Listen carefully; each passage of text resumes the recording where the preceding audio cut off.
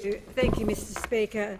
Mr Speaker, I rise to speak to this bill, Social Services and Other Legislation Amendment, brackets Coronavirus and Other Measures, bracket Bill 2020.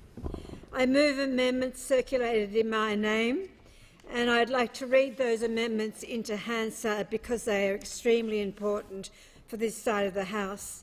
That all the words after that be omitted with a view of substituting the following words.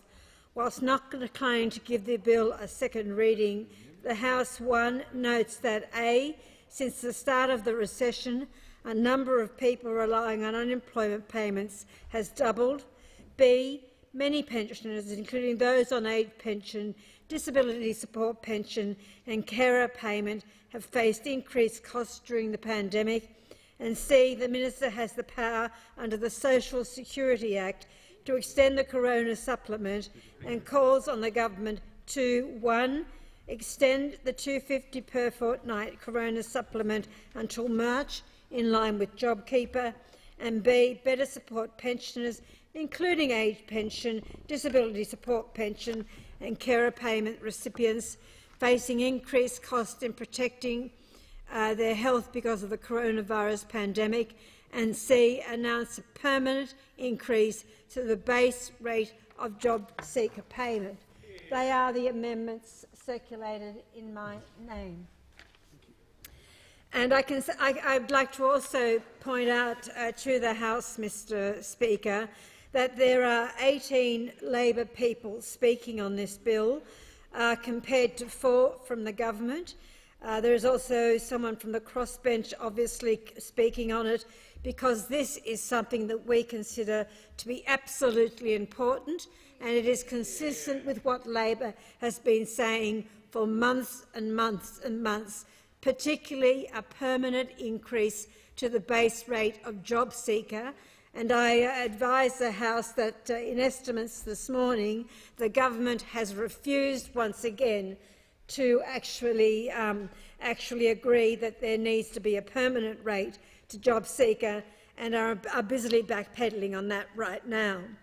This bill seeks to implement a number of coronavirus support measures from the budget, measures which Labor has previously called for many, many months. Labor has long called for greater support to pensioners who were left behind by this government when it enacted its cruel and disrespectful pension freeze just a few weeks ago. For months, Labor has called on the government to adjust the work test to ensure parents who are impacted by the coronavirus recession, who lost hours or lost work, would not miss out on paid parental leave. At the height of the pandemic, we asked the government to adjust means testing for youth allowance so students would not fall through the cracks. And the supports for families who lose a child to stillbirth or before their first birthday will be welcomed by many of my colleagues who have been brave and tireless advocates in this place. Losing a child is a devastating and heartbreaking experience, and we commend the government for finally coming around to enacting these important supports. But I do once again put on the record it is something that Labor has advocated for a very, very long time. Nevertheless, the government's budget still left too many Australians behind. There is no certainty for the 1.6 million Australians on JobSeeker as to what support will be available after December the 31st, and there still is no announcement about that, and there is absolutely no reason why the government couldn't have addressed that issue in the budget statement just a couple of weeks ago, except there was a deafening silence about this group of people. And we are talking about 1.6 million people, the most vulnerable people in our community, who still don't know what their future holds after the 31st of December, and will have to wait, obviously, to find out about that. It is certainly not addressing a permanent increase to the job seeker payment, which everyone agrees to, including a number of people on that side of the House, and including the ex-Prime Minister of Australia, John Howard. and almost 1 million Australians on JobSeeker are ineligible for the government's wage hire subsidy, and those who receive the pension, disability support pension and carer payments continue to face increasing costs in protecting their health because of the coronavirus pandemic, and there has been much media commentary on this. Additional costs with masks, additional costs with doctors' appointments, additional costs with psychiatrist appointments, and additional costs in just trying to keep themselves safe. Many people, particularly those people on the age pension and the disability support pension, face compromised immune systems and face many issues that make them more vulnerable to coronavirus. And for those people, and I'm sure that my colleague, all my colleagues will agree with this, and that is that what happens for people who are carers, who are making sure, many of them not having any recognition for it, who are making sure that they're keeping their loved ones safe. And those who receive these pensions, these disability support pension and carer payments, should not have to face increasing costs and not be compensated and reimbursed for those costs. And our amendments are calling on that. Pensioners have been facing rising health, dental, energy and grocery bills for years. Average GP out-of-pocket costs alone have gone up $11 under this government. And so Labor will be moving the detailed amendments to better support Australians who are unemployed or who have endured extra cost because of the coronavirus supplement. Labor's amendments I read into the Hansard, but let me expand on them. Extending the coronavirus supplement is absolutely fundamental. Our amendment will create an obligation on the minister to extend the $250 payment per fortnight of the coronavirus supplement until March, in line with JobKeeper. It makes absolutely no sense to Labor, absolutely no sense, that those on JobSeeker should not have the same respect shown to them and the same certainty shown to them for those people who have to rely on JobKeeper. It is $250 a fortnight, but once again, the people who are in JobSeeker, the 1.6 million people I spoke about earlier, have absolutely no certainty under the 31st of December, after the 31st of December. It must be terrifying for those people who are just putting ends together as it is, sometimes not actually doing that. Many of these people have no reserves, absolutely no reserves to fall back on. And it's just incredulous to me that the government, and particularly the Treasurer and the Minister for Social Services and Families, does not recognise and has not taken up the responsibility that they should feel about giving people, 1.6 million Australians, some sort of certainty. How can we as a society hold our heads up if there is not that certainty for the most vulnerable? And we're not talking about people who are sitting on the lounge and collecting money, as the government has briefed out to the media. We're talking about single mums. We're talking about women in their 50s and 60s who are renting. We're talking about people who are really struggling and know where every single cent goes. They are not bludgers. They are not sitting back and allowing the state to look after their affairs. They desperately want work, and the least that we can owe them, the least that we can give them, is some sort of certainty after Christmas. And that does not exist now. And as I said, we are having estimates at the moment, and there is a refusal to commit to anything. There is a refusal to actually say this is what we're considering. And you know, for the idea that these people have to wait to the next statement from the Treasurer in the mid-year budget update is just outrageous. And who knows if there's going to be any certainty given in that? Who knows if it's just not an extension of temporary money? There is no argument that people cannot live on $40 a day. And yet that is the prospect that 1.6 million Australians have come the 31st of December. So Labor will be moving detailed amendments to better support Australians who are unemployed or who have endured extra cost because of the coronavirus supplement. Our amendments will create an obligation on the Minister, as I said, to extend the $250 per fortnight corona supplement until March in line with JobKeeper. The coronavirus supplement is scheduled to end in December. With 1.6 million Australians currently on JobSeeker and a further 160,000 Australians expected to lose their jobs between now and the end of the year, not their fault, but that is the projection.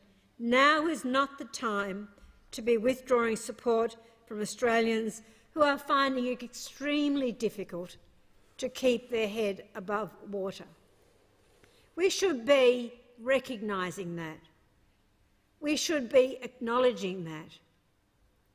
And we should also be acknowledging that those people that will lose their jobs between now and Christmas is not because they want to be unemployed. It is because of the circumstances that the world finds itself in. It is going to be an anxious and uncertain Christmas for so many people who are on JobSeeker. And it's cruel of the government not to give some clarity.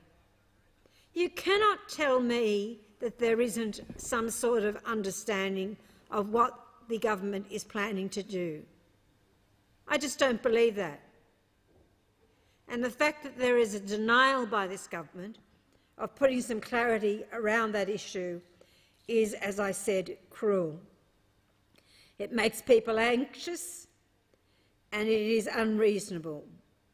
It is completely unreasonable to make people wait until mid-December before there is a decision announced on the JobSeeker payment. Until then, Australians on JobSeeker won't be able to plan their finances around major expenses such as rent, gas, electricity bills and actually food and medical care. And as I said, many of these people are young, many of these people are single parents, and there are children involved. There are children involved that are relegated to poverty, relegated to the stresses that their parents must be feeling because this government refuses to provide any certainty. And I just don't understand that cruelty. I don't understand why the government can't clarify things and why they haven't taken the opportunity to do that. And as I said, Mr. Deputy Speaker, you cannot tell me that there isn't some sort of plan. The answer that the Prime Minister gave in question time yesterday told us very clearly that there is a plan, but refuses to say what it is. Labor's amendments will create an obligation on the Minister to better support pensioners, including aged pensioners, people under the disability support pension and carer payment recipients. Unlike the government, Labor acknowledges that older Australians, people with a disability and carers have experienced increased cost as a result of coronavirus. And surely it is not beyond the government's imagination or capacity to be able to look at this as a real issue, to acknowledge it as a real issue, and to make sure that people on those pensions should not be out of pocket with those additional costs. And please don't give me the argument that there are payments that are coming that way. 2 lots of 250. That does not make up for the additional expenses that the groups of people I am talking about experience. In particular, they have seen increased cost in protecting their health during this pandemic. The terrifying prospect that these people face every day, that they know if they contract the coronavirus, the outcomes will be dreadful for them because of their compromised immune systems, because of their age, because of their disability, and because the carers in particular are coming into contact with people in these groups. So there is the capacity for the Minister, with the powers that she has been given, to create an obligation on the Minister to better support these people. Labor acknowledges that older Australians, people with a disability and carers have experienced increased cost. Cruelly, the government froze the pension in September, which impacted those receiving an age pension, disability support pension and carer payment were affected by the fact that the government refused to think about indexation. In fact, according to the Prime Minister, he didn't realise it, which of course is not conceivable. And Labor's amendments will require the Minister to announce a permanent increase to the base rate of JobSeeker payment. JobSeeker is scheduled to return to its old base rate at the end of December, and it's clear to everyone that it can't go back. The Prime Minister's comments in question time yesterday, as I said, acknowledged that. This will be a little of comfort to people on JobSeeker, his answer. People on JobSeeker deserve to know what level of support they will be available to them beyond December 31. People on JobSeeker deserve to know this. To make them endure an anxious wait is cruel, as I said, it's unreasonable, and it's also unnecessary. The household budgeting for food, rent and the bills is something these people spend a lot of time doing every week. The government could provide certainty by delivering a permanent increase to JobSeeker, which Labor has consistently advocated for. Some members of the government, as I said, are also calling for that payment to be permanently increased. At least they're being honest. Since the rate of JobSeeker was temporarily boosted, Australians on JobSeeker have been lifted out of hardship, and their children, and they had more to spend on local and small businesses. They've been able to buy food, pay bills and meet their rent. In the wake of this pandemic, the budget was an opportunity for the government to deliver lasting structural change for vulnerable Australians, with boosting local business and local jobs. But that economic as well as social opportunity was missed. Labor is concerned about the Morrison government's plan to return JobSeeker to its old base rate of $40 a day in December, with 160,000 Australians expected to lose their job, and as I said, 1.6 million Australians on JobSeeker at the moment. We know that the government continues to try to demonise those who have lost their jobs. It's just despicable. Implying someone or somehow that these are unemployed because of choice is just wrong. There is still the plan to drug test welfare recipients before the Parliament. It has been foreshadowing a national rollout of the cashless debit card. With more job seekers than each job vacancy, there are simply not enough jobs for everyone who needs one. It's even more difficult to find a job in our regions, the result of the government failure to deliver jobs programs for our regions. Australians who are finding this a very anxious time and an uncertain Christmas are certainly feeling that. There are many Australians who will be wondering what level of support will be available to them after December. Many are worried about how they will afford essentials, cover rent or pay the bills, let alone buy Christmas presents for their children. We know that there are many people in our nation on unemployment payments, spending payments at local businesses, which of course is an economic measure. Social security payments play a vital role in sustaining local jobs, especially in times like these, and especially in some communities. Australians on social security will have less to spend in those small businesses, and small businesses will have less to spend on wages and jobs. How many jobs will be lost when JobSeeker is cut in December? Labor has sought this information from the government, but the government either doesn't know or doesn't want to know. The budget left behind Australians on JobSeeker aged over 35, almost 1 million Australians, by excluding them from the wage hire subsidy. And older Australians represent the largest cohort on JobSeeker. They also have the most difficulty finding work because of structural barriers and age discrimination. The government needs to permanently increase the base rate of JobSeeker payment. Women and young people have been disproportionately impacted by unemployment crisis brought on by the pandemic. The government was caught out by Labor on the pension freeze for 2.5 million pensioners, and that's the only reason why they acted on it. Labor fought the government's disrespectful and cruel pension freeze. The reality is that pensioners planned for their twice-yearly indexation, one in March and the other in September.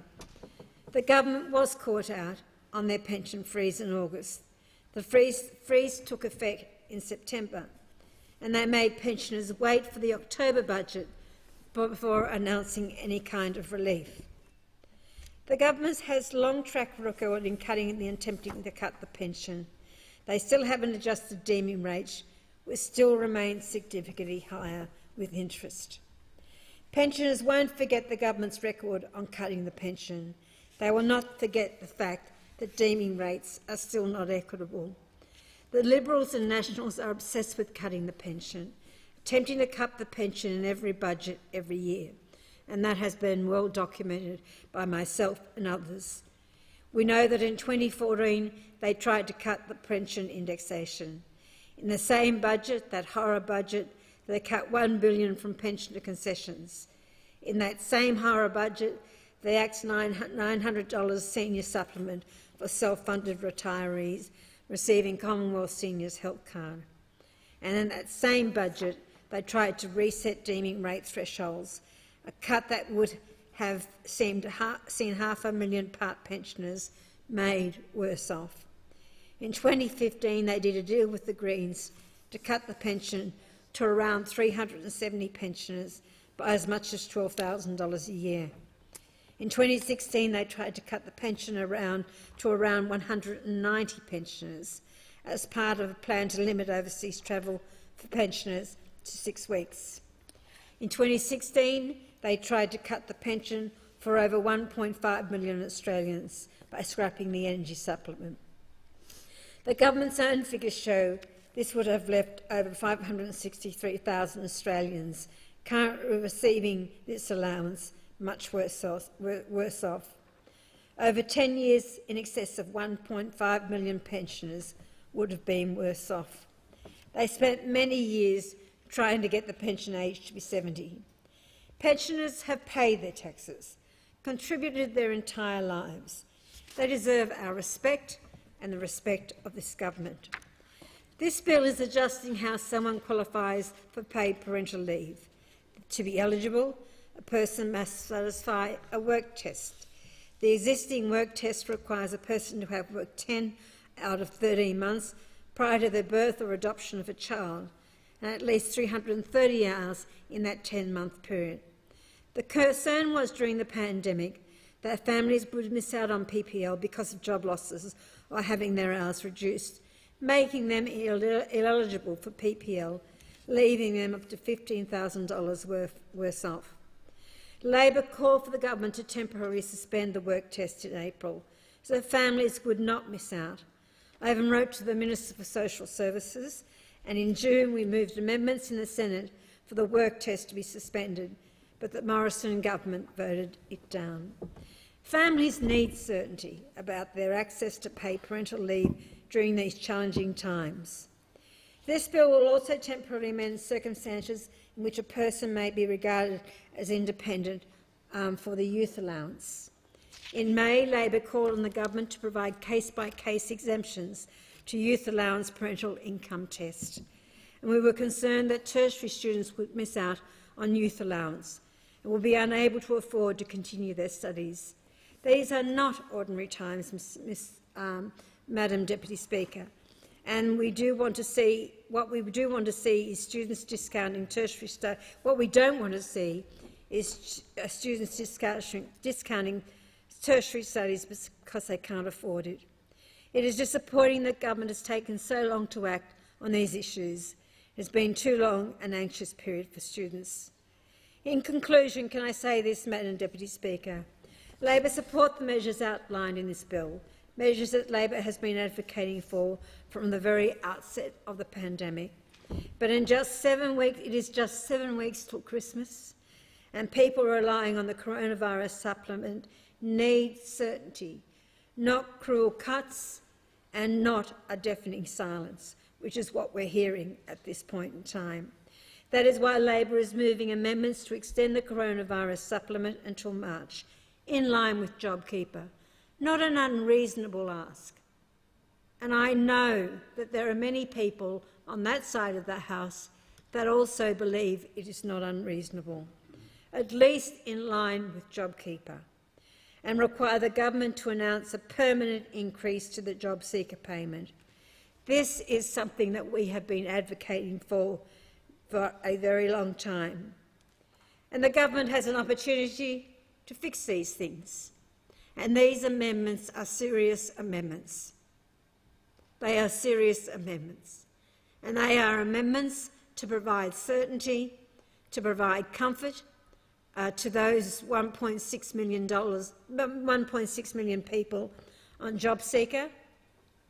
And it's doing something that the government is going to have to do anyhow, kicking and screaming to increase the permanent rate of JobSeeker. This is not the end of this discussion, so don't think it is. This issue will continue. It will continue because it is in the interest of the economy. It is the interest of 1.6 million Australians, 2.5 million Australians on the age pension, over 700,000 Australians on the disability support pension, and many, many thousands of people on the carer payment. Those people have provided to this country an enormous amount. In some cases, with aged pensioners, a lifetime of commitment, a lifetime of service, a lifetime of paying taxes. And surely we as a parliament can remember that, and we as a parliament can do the right thing by those people.